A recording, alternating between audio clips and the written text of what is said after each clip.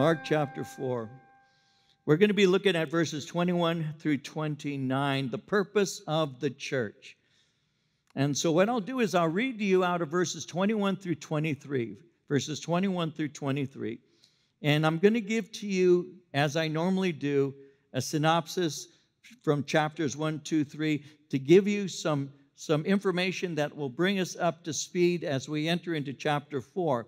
And so I do that for several reasons, one of them being that there may be some joining us online or in this room right now who haven't been with us through the study. And so by giving you some information related to what's going on in the preceding chapters, I'm able to bring you to the point that we'll be looking at today as we look at verses 21 through 29.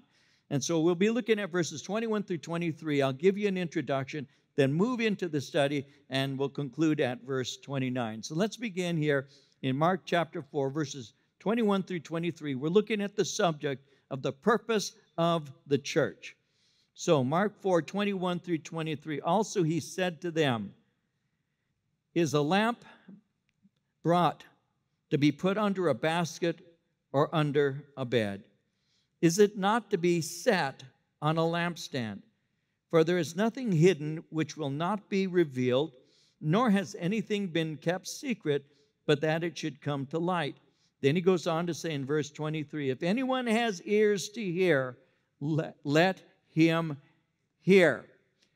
Now, Jesus has just given an explanation as to why people are rejecting the gospel.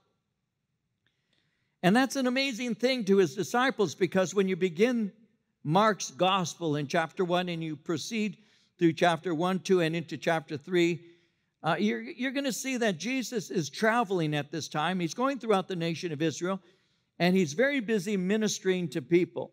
He's preaching, he's teaching, he's performing miracles, he's delivering those who are possessed by the devil, and he's even gone so far as to forgive sins.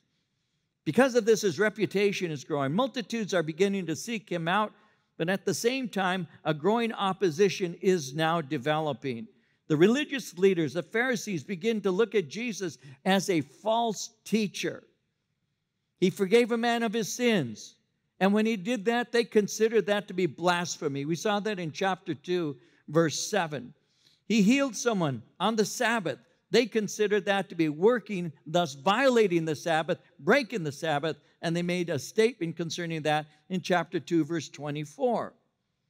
So when he was doing this, when he's forgiving, when he's healing on the Sabbath, it gives evidence that he's rejecting both the Pharisees' authority as well as the religious traditions. And these infractions of their understanding of the law is provoking them to anger, to the point that they eventually begin to seek his death. In the Gospel of John in chapter 5, that chapter records how Jesus healed a man who had been paralyzed for 38 years. But the problem is he did this on the Sabbath, and that provoked the authorities to desire his death. He was confronted over that healing, and when he was confronted, Jesus responded in John 5:17 by saying, "My Father has been working until now, and I have been working." Well, when he said that, the response of the authorities was intense.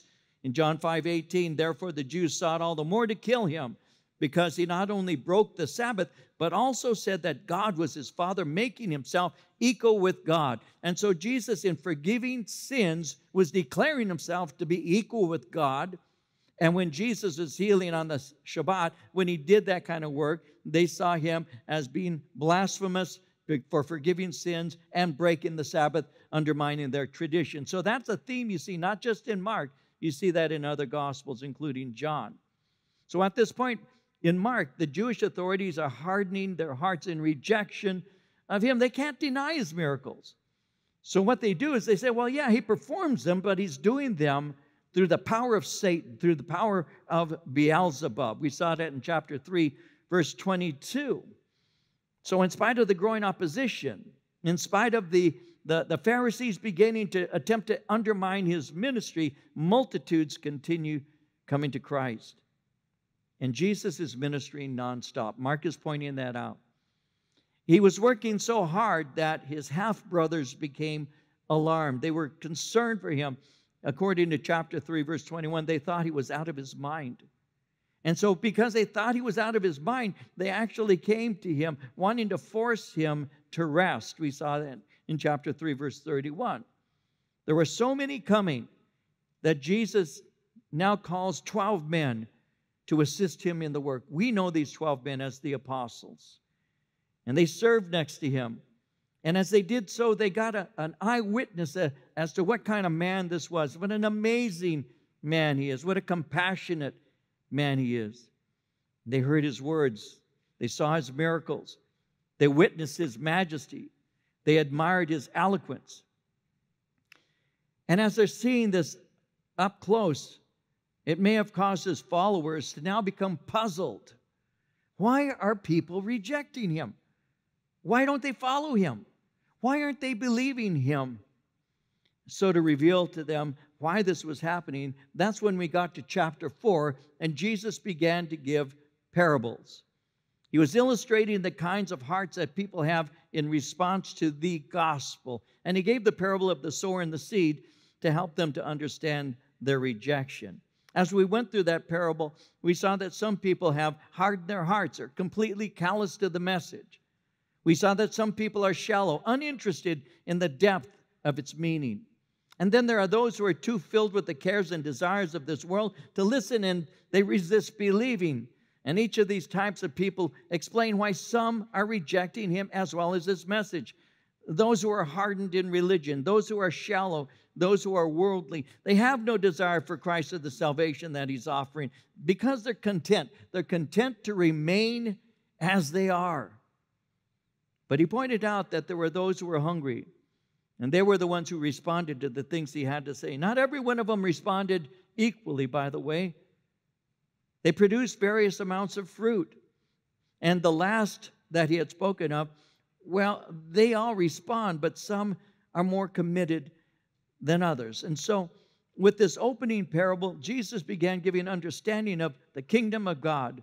And those who hear his word and believe it are those who bear fruit for the kingdom. And part of the fruit that they produce is becoming sowers of the seed that saved them. And so with that, we're going to be looking at various following parables. And so we begin at verse 21 when he begins to speak concerning a lamp. He says in verse 21, "Is a lamp brought to be put under a basket or under a bed?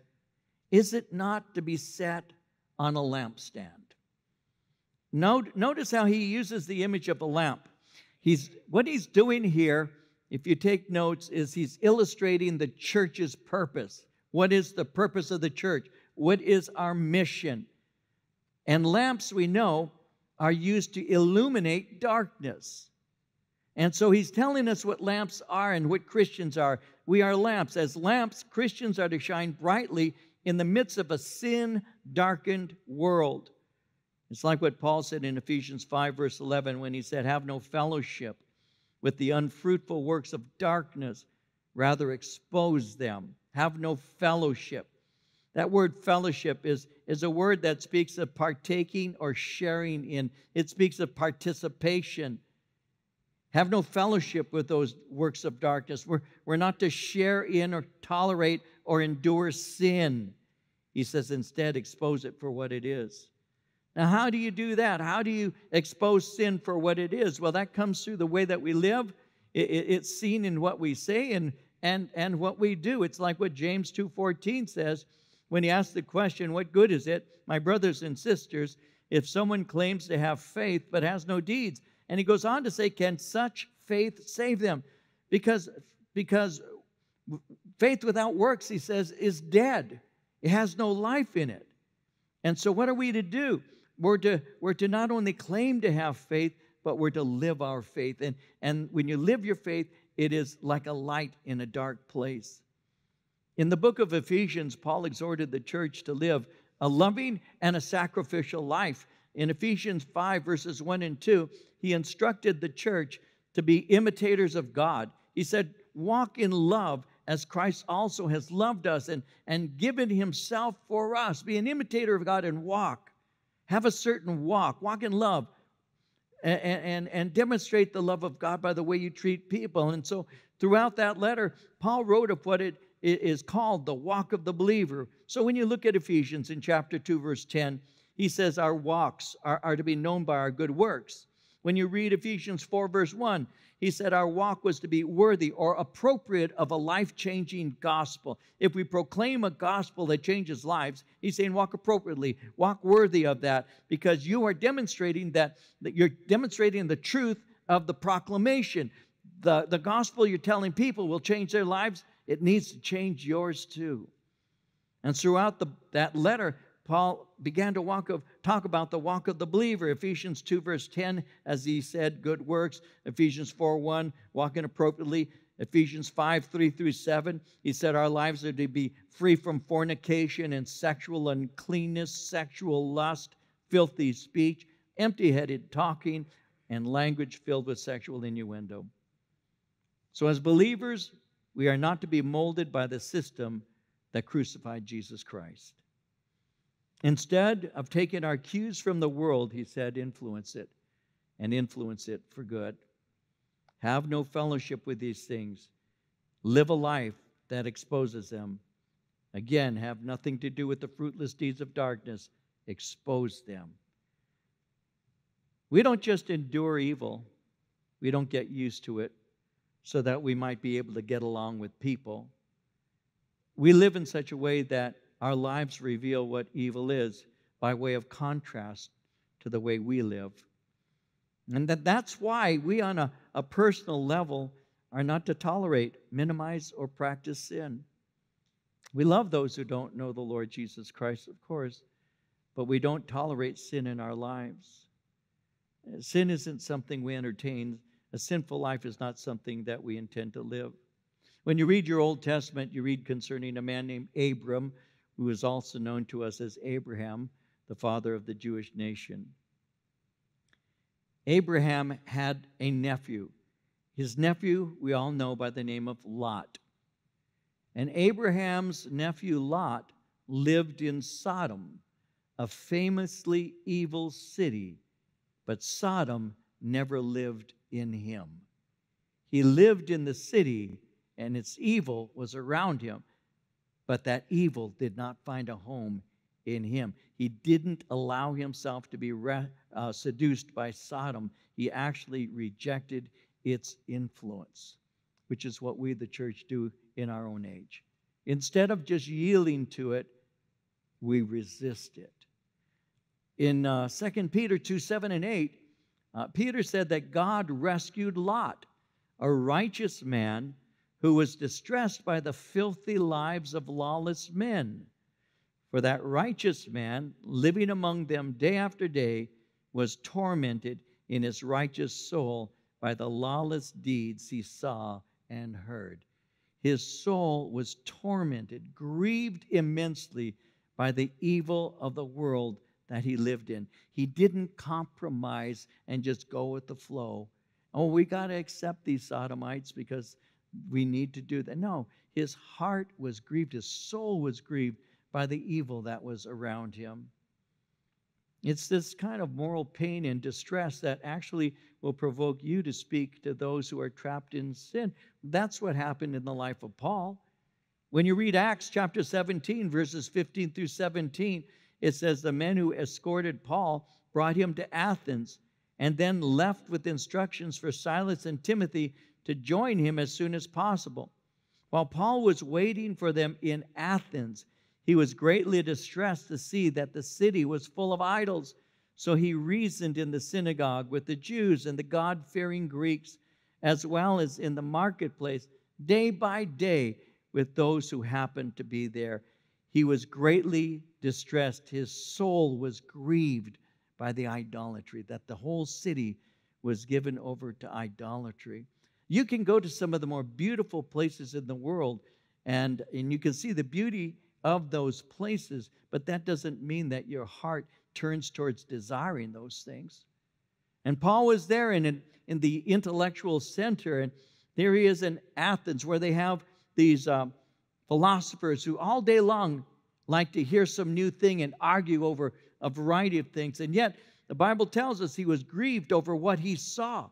And he was so grieved and so provoked that he ultimately had to stand up and speak. And he has a very famous preaching message there in the book of Acts chapter 17 when he says, "Men of Athens, I perceive that you are very religious men." And he goes on to speak a very strong message concerning the condemnation of idolatry and the fact that God is not worshipped with the works of man's hands, but that God has given his son Christ Jesus. And that's what he did. He was provoked and he proclaimed. So that's what Jesus is illustrating to his followers. The church is like a lamp. We shine brightly in the moral and spiritual darkness. And that's because the world lives in spiritual darkness and as a result is living in spiritual bondage. In 1 John 5:19, the Apostle John said it like this. He said, "We know that we are of God, and the whole world lies under the sway of the wicked one." And that's indeed true. When's the last time you saw a commercial about going to church and loving God? The whole world lies under the sway of the wicked one. Watch your baseball games, watch your football games, and start noticing all of the commercials for beer and bars. Watch it. That's what it is. Because everybody knows anybody who likes sports likes to get drunk too. And that's what they do. And they're pushing that constantly on you. Constantly on you. Why is that? Because sin sells. That's why. And so I enjoy the games, but I certainly don't enjoy the festivities that are related to that. Well, this particular parable illustrates for us that Christians are to openly manifest the light of Jesus Christ. You see, again, darkness is the condition of every person who doesn't have a relationship with Jesus. Ephesians 4:18, Paul again to the Ephesians said that unbelievers have their understanding darkened, being alienated from the life of God because of the ignorance that is in them, because of the blindness of their heart. You see, before coming to Christ, people are blind. They're spiritually blind. They live in spiritual darkness. 2 Corinthians 4:3 and 4, Paul said, "Even if our gospel is veiled, it's veiled to those who are perishing. The God of this age has blinded the minds of unbelievers, so they cannot see the light of the gospel of the glory of Christ, who is the image of God." The God of this age has blinded the minds of unbelievers. I was sitting in an airport, and here comes a Hindu, and they're trying to sell the Bhagavad Gita. And so I saw them coming, so I positioned myself so that they could come to me, so I could talk to them and hit them. No, so I could talk to them. And they walked up. And I always remember this conversation. They said to me, "I have a book. I am selling you a book." They were selling. "I am selling you a book that will give to you the light of life." And I carry a Bible on me at all times. And I pulled it out and I held it. And I said, "I already have a book that gives me the light of life. It gives to me Jesus Christ, who saves people from their sins." And as I began to share, they said, "Okay." And they walked away because that's what they do. So I ran chasing them, hitting them with the Bible. No, I'm just teasing.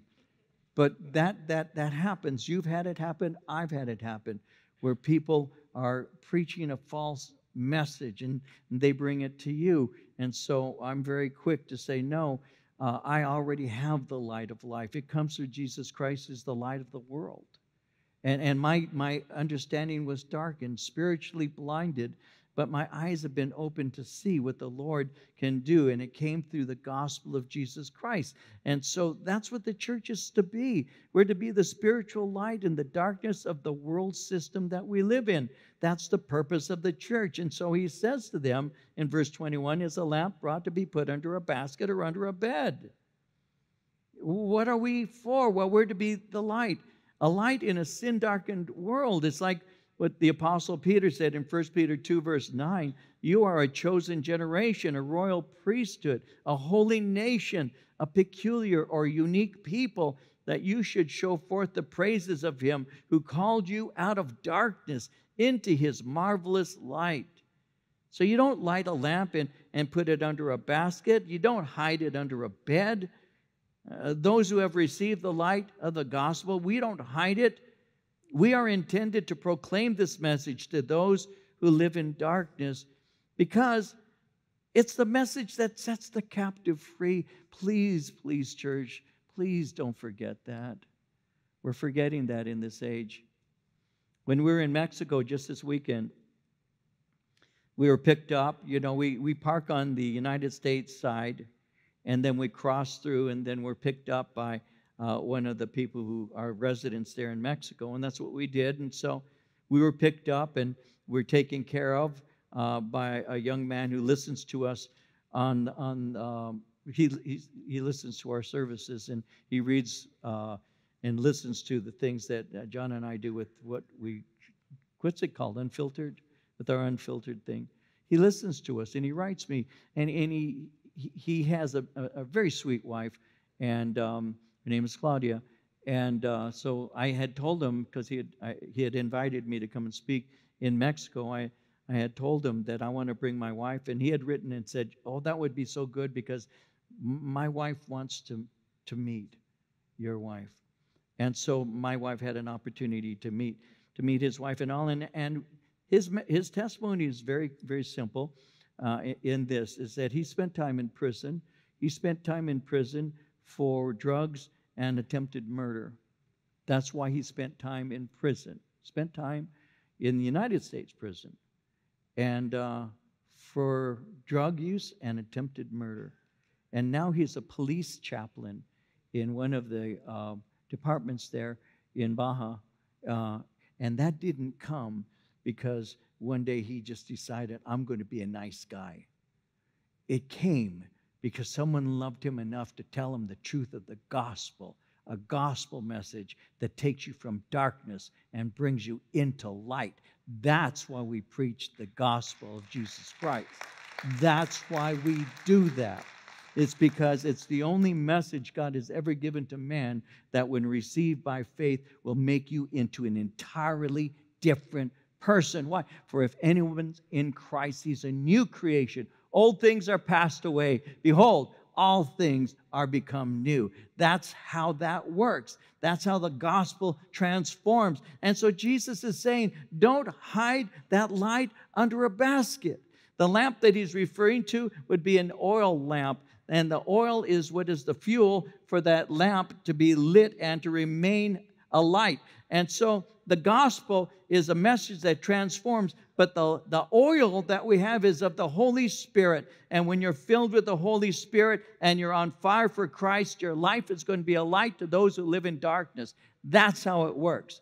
God transforms people, and you are a person that people will look at and they will say, there's something different about this person. What is it? What it is Jesus Christ who transforms lives. And so he says, you don't light a lamp just to put it on top of a lampstand. You don't put it underneath a bed. It's there to be bringing light. In verse 22, there's nothing hidden which will not be revealed, nor has anything been kept secret, but that it should come to light. If anyone has ears to hear, let him hear. Though people don't want their sin exposed, the gospel will do just that. In the preaching of the gospel, sin is identified, it's exposed. And people don't like it when their sins are exposed. Who likes it to have a sin exposed? They don't like it when their sin is exposed. They're not thrilled about that. John 3:19 and 20 says it like this. This is the condemnation, that the light has come into the world. Men love darkness rather than light because their deeds are evil. For everyone practicing evil hates the light, does not come to the light lest his deeds should be exposed. We don't like our deeds being exposed, so we try to cover up our sin, but we always fail. You see, God brings to light every hidden thing, and God is the one who judges righteously based on that which is exposed. Ecclesiastes 12:14, God will bring every deed into judgment, including every hidden thing, whether it is good or evil. We may think that we're hiding things from God, but we're not. He sees it. And no matter what the response may be, even though people reject and even though they do get upset, we are to faithfully preach this message. You see, the seed that has been received is to be given to others. And that's why verse 23, if anyone has ears to hear, let him hear. Carefully consider what I am saying, he is saying. Listen attentively. He goes on in verse 24, then he said to them, take heed what you hear. With the same measure you use, it will be measured to you. And to you who hear, more will be given. So that's an appeal to what is called spiritual perception. Pay attention to what you listen to. If you receive this, you need to act on it. Because verse 25, for whoever has, to him more will be given. But whoever does not have, even what he has will be taken away from him. So that's an interesting thing. You see, in the things of the Spirit, a person is either gaining or losing, either advancing or declining. When you receive and act in faith, your life begins to grow in maturity, spiritual experience. You're the one who already has. But you already have, but you're going to receive even more. You're going to receive blessings. You're going to get a taste of future blessings, experiences in the Lord. And when you sow a great amount of seed, you're going to be rewarded with a large harvest. Your faithfulness will be rewarded in proportion to the amount of seed that you sow. It's like what it says in Psalm 62, verse 12. Loving kindness is yours, O Lord, for you recompense a man according to his work. So you receive and you give, and you receive reward in proportion to that. In Revelation 22:12, look, I'm coming soon. My reward is with me, and I will give to each person according to what they've done. And so he says it's going to be measured to you. To you who hear, more will be given. But in verse 25, for whoever has, to him more will be given, but whoever does not have, even what he has will be taken away from him. Whoever does not have, even what he has will be taken away from him. Well, that phrase, even what he has, is explained in another passage in the Gospel of Luke in chapter 8, verse 18. Whoever does not have, even what he seems to have will be taken from him. So that draws our attention back to the parable of the sower and the seed. There are false converts.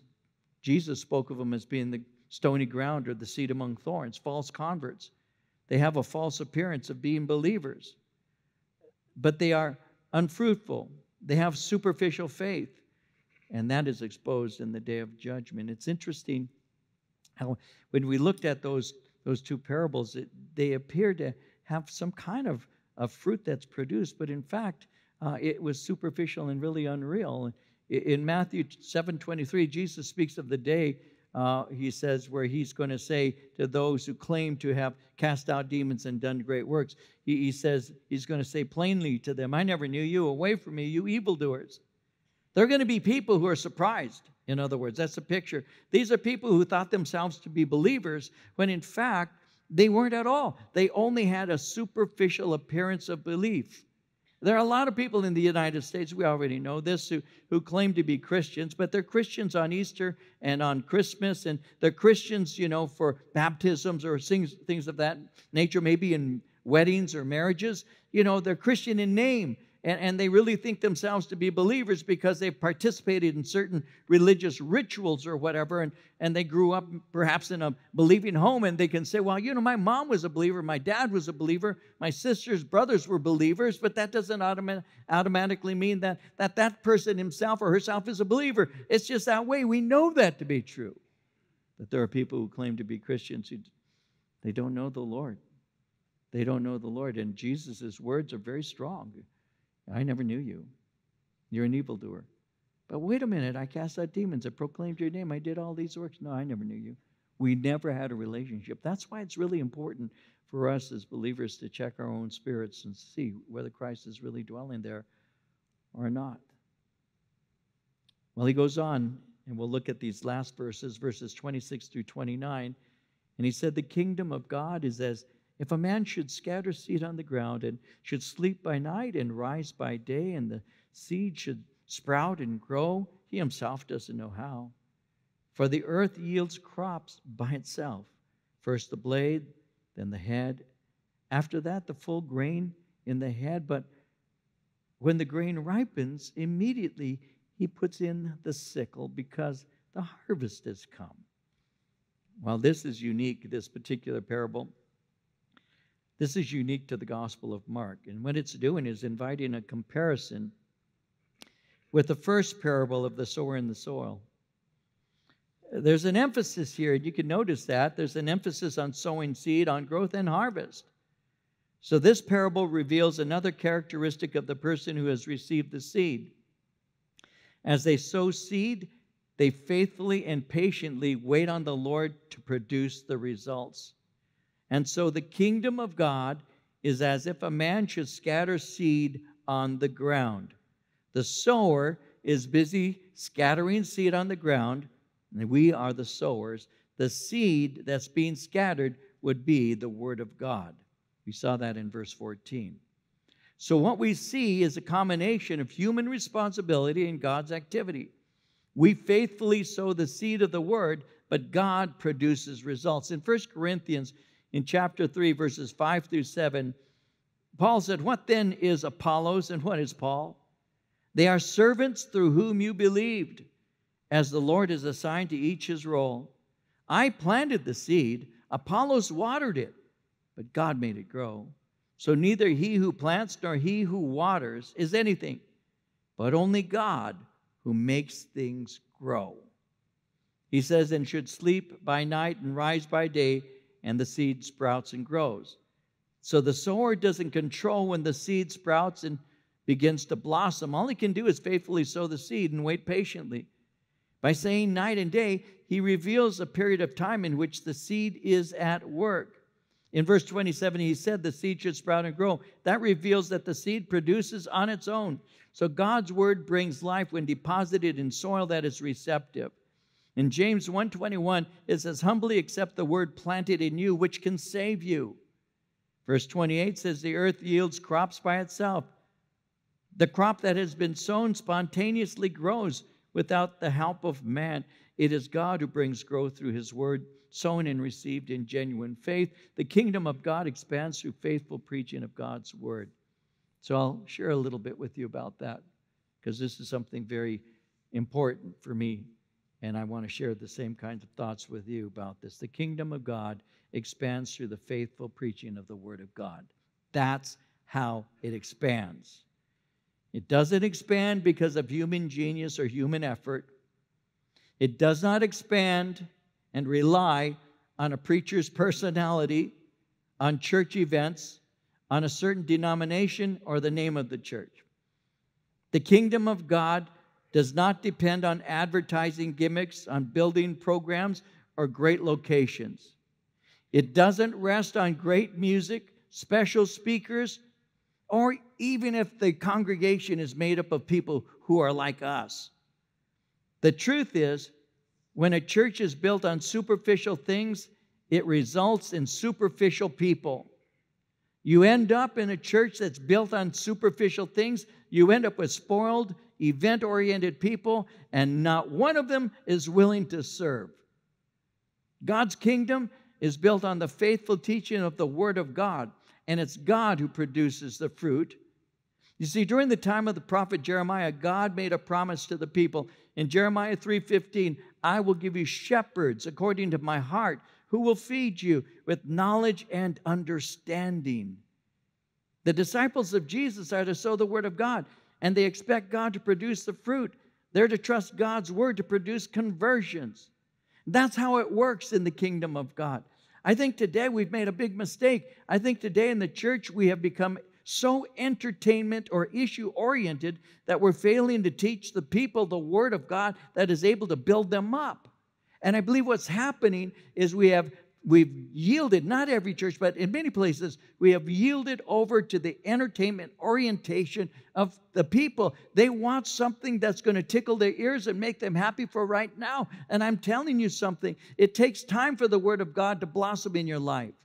It doesn't happen overnight. You receive the Word of God, but it takes time to germinate. It takes time to begin to produce fruit. You water it daily. You pray. You seek the Lord. You're in the Word of God, and you say, God, use me. I want to be used by you. I want my life to count. I want to infect other people with a joy of Jesus Christ. I want people to know the kingdom of God and what you can do. And it's not by saying, oh, you need to come and hear this great speaker, or we're going to have this special subject. It comes to you loving God, loving His Word, walking in His Spirit, and being willing to stand up and be counted as a believer in Jesus Christ. And in a world that we have today where people are so afraid of being canceled, you have to be careful not to be afraid of being canceled. I'm not afraid of being canceled. You know why? I don't really care. You know why? Because I have someone who loves the name Jesus Christ, and that's how I live my life.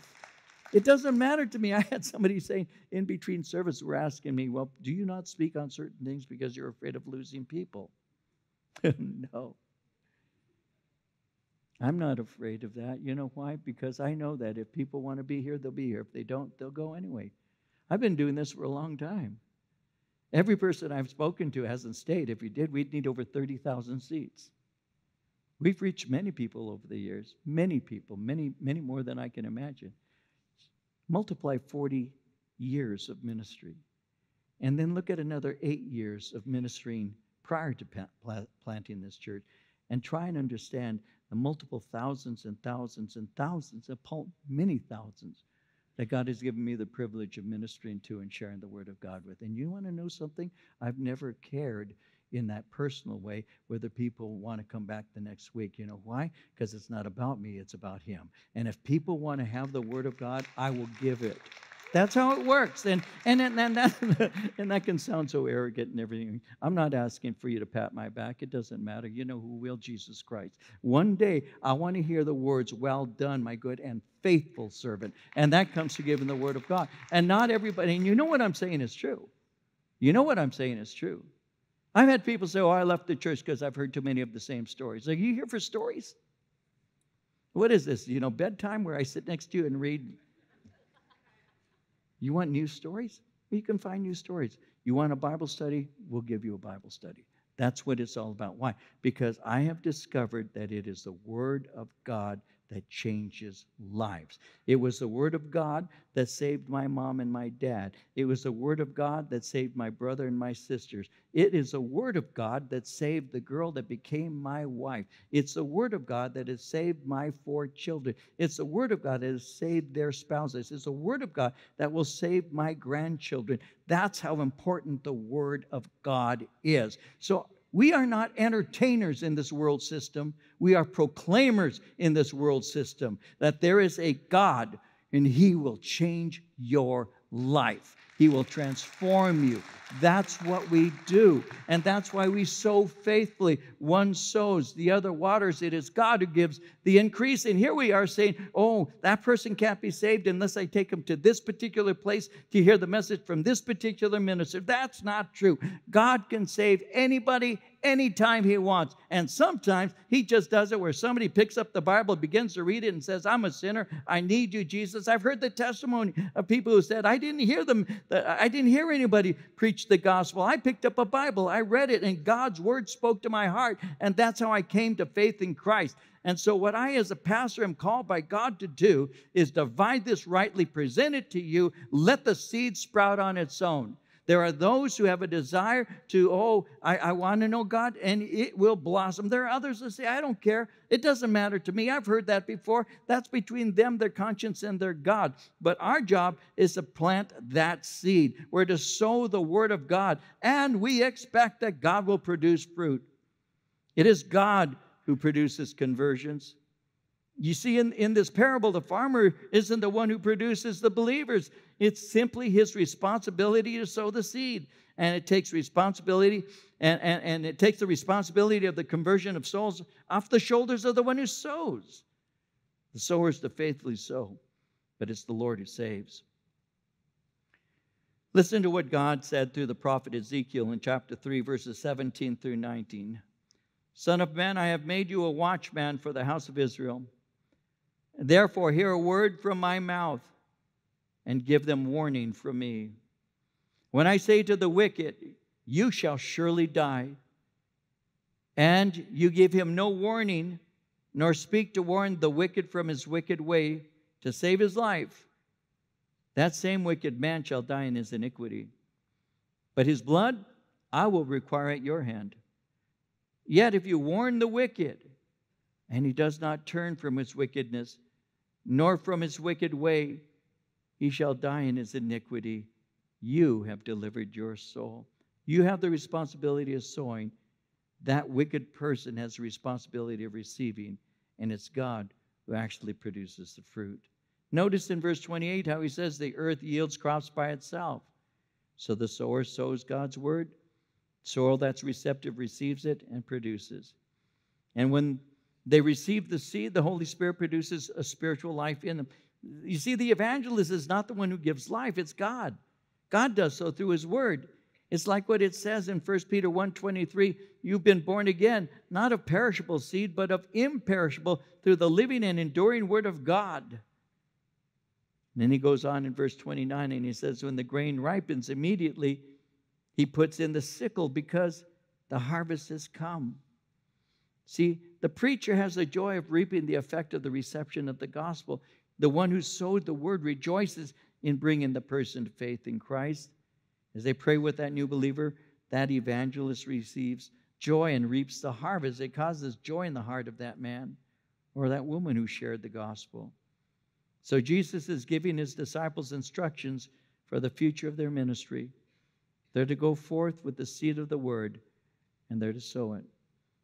In Psalm 96, verse 3, it says, declare his glory among the nations, his wonders among all peoples.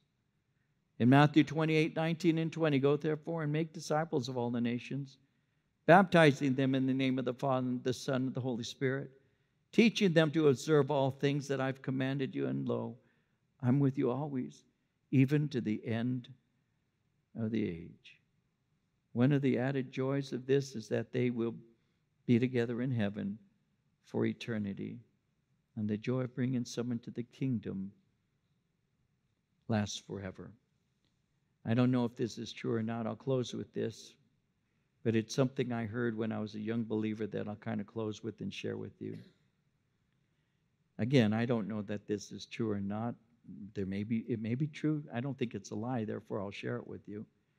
But it did speak to my heart. Because when I heard a speaker one time, a teacher saying this, he said, you never know who you're going to encounter in heaven and who you may have impacted without even knowing. You never know. So perhaps one day in heaven you may have someone approach you and say, by the way, I'm here because of you. I'm here because you shared with me. So you never know. When I was in the Army, I went into basic training, and I was a new believer. I was 3 months old in the Lord. And during the first week or so, there was an event. There was going to be a Christian event at Fort Ord. And I asked my drill sergeant for permission to go to that event. It was a Christian event. And so my drill sergeant, Sergeant Balke, said, yeah, you can go. And I went. As I walked into this event, nobody showed up except for me. But I saw a guy who was the assistant to the chaplain. And I looked at him, and I recognized him. He was from Whittier. And I looked at this guy, and as I was looking at him, I remembered he was the only guy who ever witnessed to me outside of my friend Bill and George. And I remembered having a conversation with him at a Tasty Freeze right across the street from Sierra High School in Whittier. I remembered the conversation, and I walked up to him because he had approached me with the Bible, and I was standing there as a loadie, that's what we used to call. I just like drugs and alcohol and stuff. And he walked up with the Bible, and he tried to talk to me about God. And I was always respectful to those who spoke concerning God because I respect those who believe in him, but I wasn't one who did, so not like he did. And he tried to tell me about Christ, and I still remember telling him, how do you know that the writers of that Bible were inspired by God? How do you know that? I said, I think that they were all loaded on acid. That's what I told him. I said, I think they were all loaded on acid, and they just wrote some weird stuff down, and people just embraced it. How do you know that? How can you prove to me that that's true? How can you? He says, well, we just take it by faith. I said, your faith isn't enough for me. And I remember that conversation. And I was upfront with people. I always have been upfront with people. But then I never forgot that conversation. And there I am standing in these barracks. There's this guy who shared with me in this little area. And I walked up to him and I said this to him. I said, you won't remember me, but I remember you.